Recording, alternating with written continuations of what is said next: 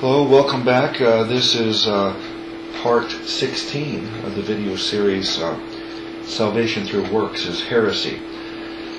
Let's go to Matthew 7, verses 21 through 23.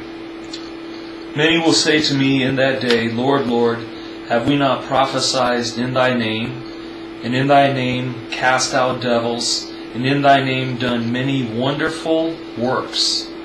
And then will I profess unto them, I never knew you. Depart from me, ye that work iniquity. Well, I've heard a lot of people use that verse to try to point out that there are what they call false converts. Now, I think we agree that there certainly are false converts. There are people who say they're Christians and they're not, and some of them even believe they're Christians, but they're just deceived. But there's a group of people that love to point out that there's false converts, and maybe you're one of them. But it couldn't. They always think it couldn't possibly be talking about them.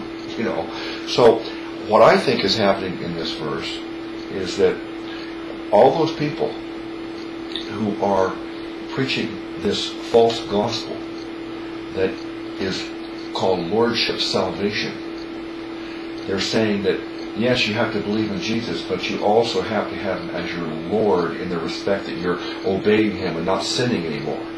The people who are preaching that message are self-righteous, and they are not trusting Jesus' death on the cross as a full payment for their sins, but they're adding other requirements besides faith.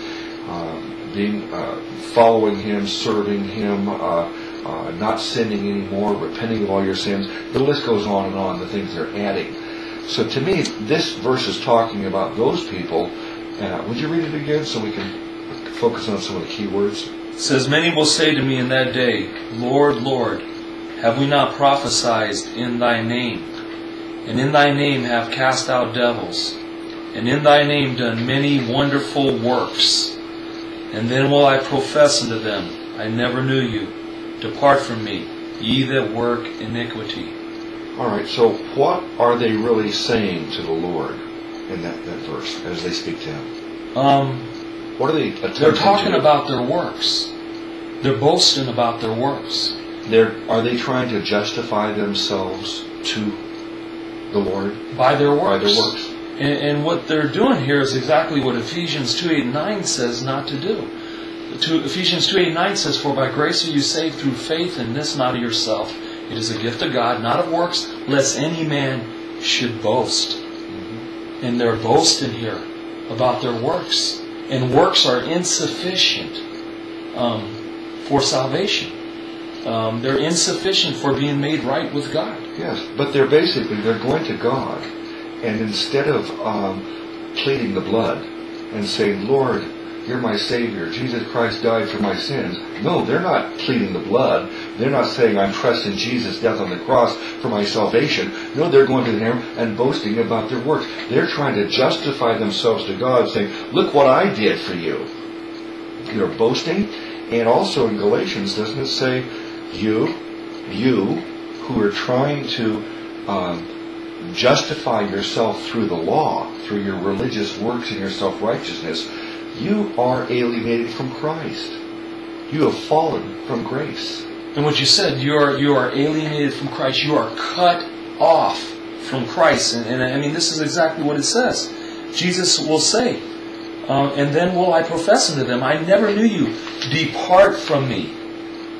They are cut off from Christ. They are alienated from Christ. Just as Galatians chapter 5 verse 4 says. You can see the continuity of God's Word. You can see that the Holy Spirit is the author of God's Word. It all comes from one source. And what Jesus is saying here and what Paul is saying in Galatians 5:4 lines up perfectly. So this is what's going to happen to all those people who are trying to justify themselves to God through their religious works, through their repenting of their sins, through their preaching in the streets, or whatever way they think they're going to be get in good standing with God.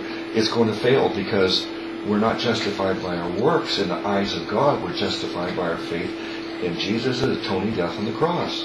Yeah, if you are under a work salvation spell, then this is talking about you.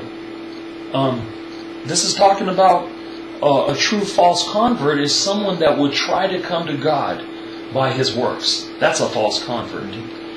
But I've met a lot of people that they see the false convert as the person that, even though they're professing their faith in Jesus as their Savior and they're trusting Jesus for their salvation, they see sin in the person's life and they accuse that person of being a false convert because of their sin left in their life. Whereas this verse tells us, no, the false convert is the person who is trying to justify themselves through their works. That's as right. Many of you are. And they're the true backsliders from grace. Yes. Okay. All right, we've got one more verse we want to cover, and let's do that in the next video, okay?